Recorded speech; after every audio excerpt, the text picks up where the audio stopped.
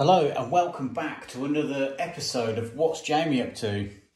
And today I am unboxing a recent Facebook Marketplace item I've picked up locally.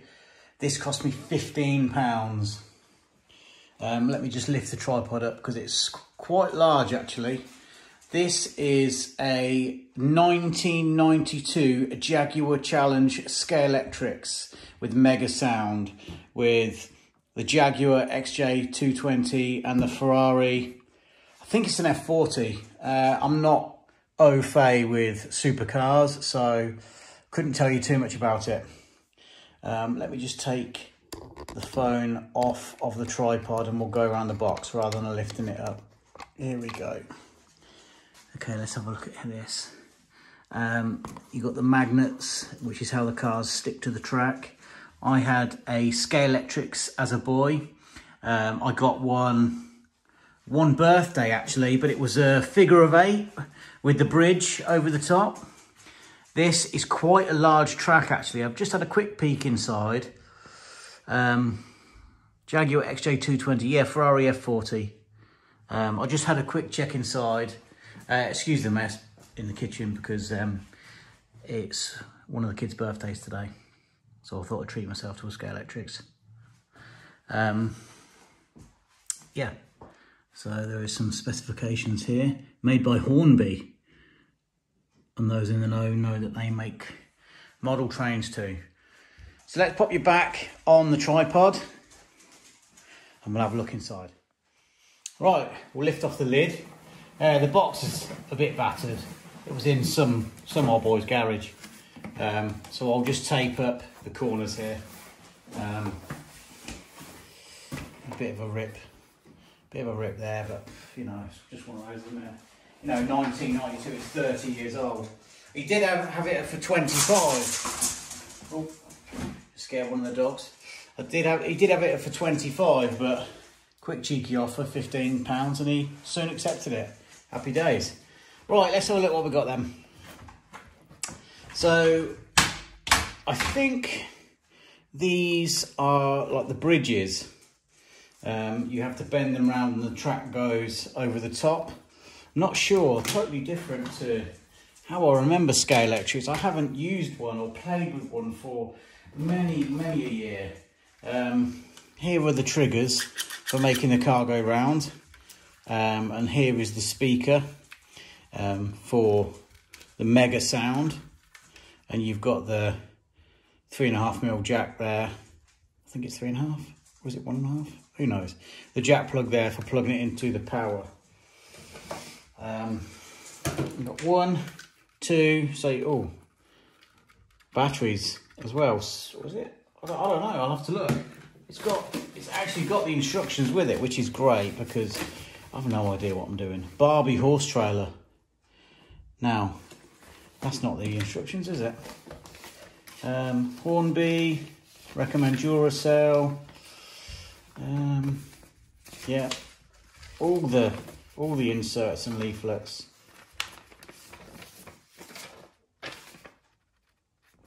Service department. So I suppose back in the day, before pre-internet times, you could send it off and be repaired. Oh yeah, these yellow things are the bridge here.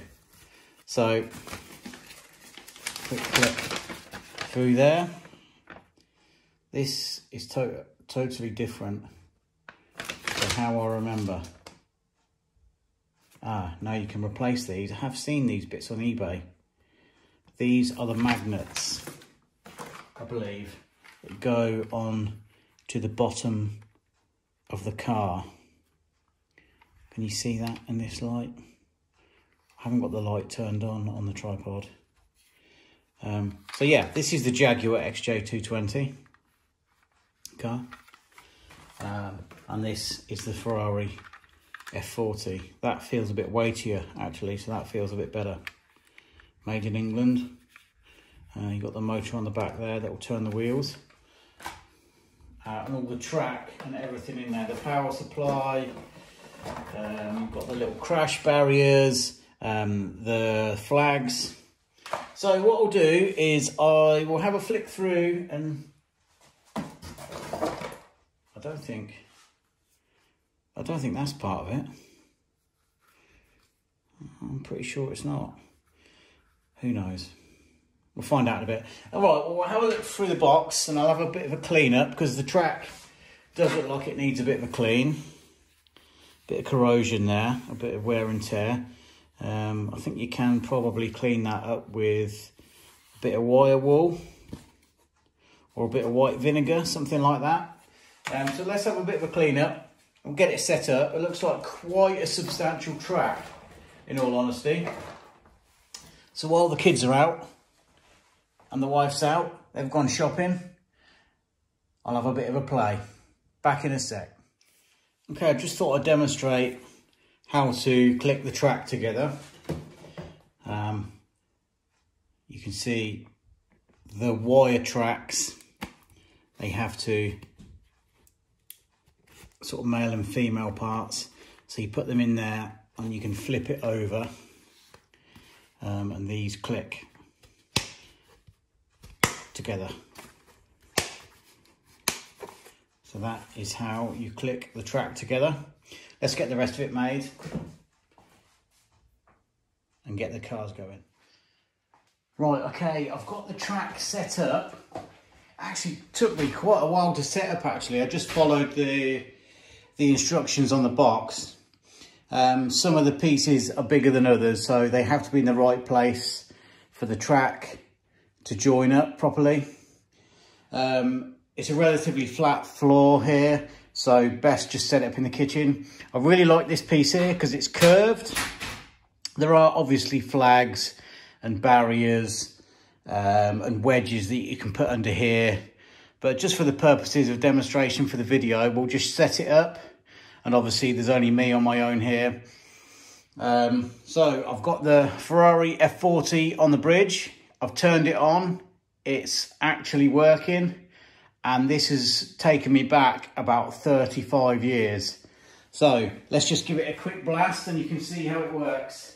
The power supply, or the power base, just plugs in, just a normal plug.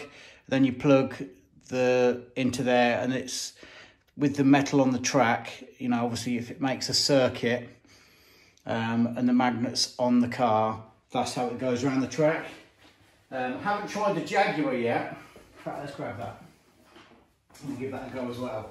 I mean, the Ferrari, I haven't got the sound working yet, so I don't know how to work that in a minute.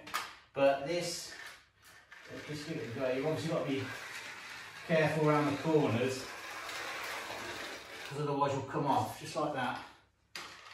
Can you have two on the same? I suppose you could have two on the same. So let's give this a go. On the dog food. We'll end up in the dog's bowl. Will it do two on a track? Maybe, maybe not. Just leave that there. Give it a go. Go on, son. Round the corner. Go on then. Yes, look at that. We've done it. And obviously, if you give it too much welly, it'll come off like that. So let's give this a go. Is it that way or is it the other way? I don't know. Oh, it is going. Ah, now, underneath the car, this is how it, can you see that? This is how it connects to the track. I think I showed it in an earlier video. That doesn't look in the best condition on the Jag, so give it a go. It's going. No, it's not working right.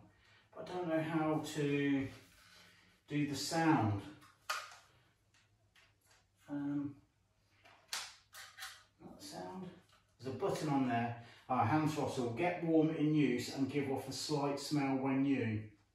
This should cease after approximately 5 minutes. Well, obviously it's not new, so it's not giving off a smell. But I don't think it's been used for a very long time. So, I'm gonna have a bit of fun with this. And this is basically an easy way, or like a beginner's guide of how to set it all up. It's relatively straightforward. I mean, you can put all the bits and bobs on, but I'm not going to bother. I mean, I'll wait for the kids when it's a rainy day, we'll set it up, we'll set it all up properly, and we'll have some good races. And I'll sort out the Jaguar as well. So I may do a follow-up video once it's all set up and ready to go. And thank you so much to everybody who has subscribed of late. And thank you to all of my subscribers. And please like this video, as it really helps like-minded individuals find videos or content like this. And again, the next time you find yourselves on YouTube, why don't you have a look and see what's Jamie up to? I've just taped up the edges and I've just noticed this, so I thought I'd just tag this on to the end of the video. There is a flap on the box where you can just have a look at some of the bits that are inside. The cars, the track, all the bits, and a bit of spec for the cars, and the track setup. Okay, thanks again.